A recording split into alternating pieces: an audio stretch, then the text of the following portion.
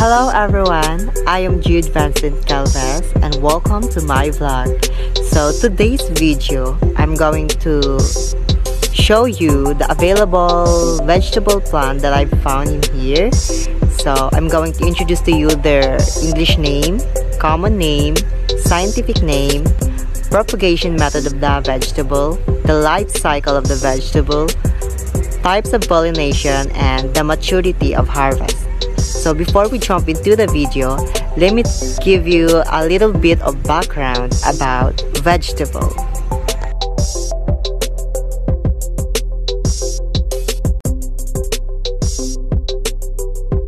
Vegetables are parts of plants that are consumed by human or other animals as food. The original meaning is still commonly used and is applied to plants collectively to refer to all edible plant matter, including the flowers, fruits, stems, leaves, roots, and seeds.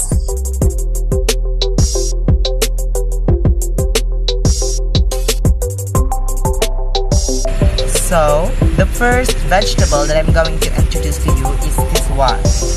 The English name of this vegetable is eggplant. It's commonly known as talong. The scientific name of talong is Solanum melongena. The propagation method of the Solanum melongena or eggplant is sexual propagation. The life cycle of eggplant. Eggplant is a perennial plant. Types of pollination: cross-pollination and self-pollination. Maturity of harvest. Eggplant can be harvested 65 up to 80 days after transplanting.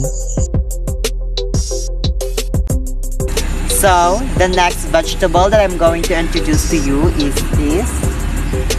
The English name of this is sweet potato leaves, and the common name of this vegetable is talbos ng kamote. The scientific name of this talbos ng kamote is Ipomia batatas. The propagation method of this vegetable is thin cutting or asexual propagation. The life cycle of sweet potato leaves or talbos ng kamote. It grows all year round and doesn't need that much maintenance because it grows wild most of the time. The type of pollination: cross-pollination and self-pollination. Maturity of harvest. You can harvest the talbos ng kamote or sweet potato leaves anytime. And the third and last vegetable that I'm going to introduce to you is this one.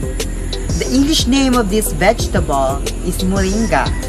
The common name of moringa is malunggay.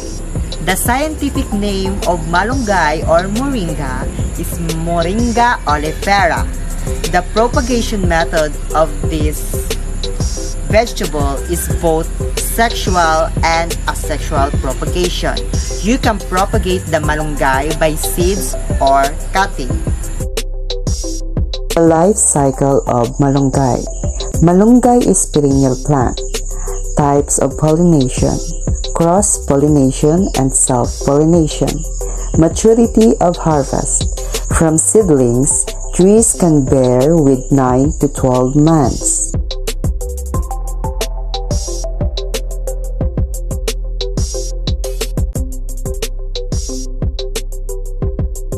So that's it for the vegetables. So thank you everyone for watching. Hope that you like and enjoyed my video.